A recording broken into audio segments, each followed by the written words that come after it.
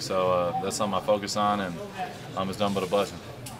Coach Payton mentioned that the divisional games, it's not much of an arch rivalry, that it's not big. You being in the AFC West since 2019, do you agree with that, or is it the opposite? You just want to go and beat those Broncos?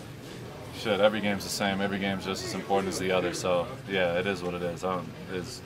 Whatever his comments were, I don't know. I didn't even see them, but yeah, for us, we're focused on this game, and that's all that matters right now. And we'll focus about the day to day, and that's all we can control.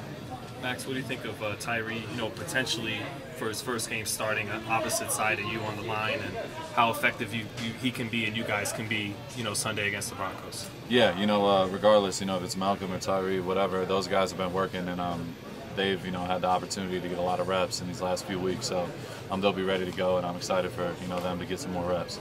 How much better do you think? Something occurred yesterday with Chandler Jones. He's not here today. How do you guys? I knew Vinny would be the one that asked. I know. I know. How do you make sure that this doesn't become a distraction? Everything's in house, so yeah, we're good.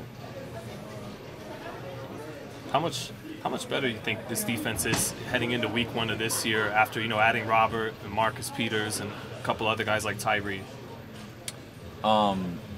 Yeah, obviously those guys, we haven't been out there, we haven't played in a real game yet together. So, we're super excited. We're focused on the week, getting prepared for the game and doing our absolute best. So, we're fired up. Marcus, Spillane, all those guys, they bring great energy every single day and they work their ass off. So that's really all you can ask for in teammates, and those guys have been incredible since they got in here. When you prepare for a team Week 1 that has a new head coach, do you look more at Sean Payton's offensive stuff from his past, or more of the Broncos games from last with the personnel to get ready? Obviously, Coach Payton, he's done it at a really high level for a long time, and in New Orleans they ran a certain system. He was calling plays, and you expect them to run that system. So yeah, he's been out of the game for a couple of years too. So you don't know what they're going to come with, and it's the first game of the year. So we're focused on us. Being ready for anything they throw at us, and just focus on the details a little, from pad level to reading your keys and doing our job and playing physical. So yeah, we're an effort-based defense, and we're focused on being at our best. From Week 18 last year to Week 1 this year, do you say that you're like a caged beast and you're ready to go out there on Sunday? I'm fired up, man. Like I said, I do this year-round. I want to be the best. That's literally my focus every single day, and every single detail matters. So yeah, it's been a long time coming.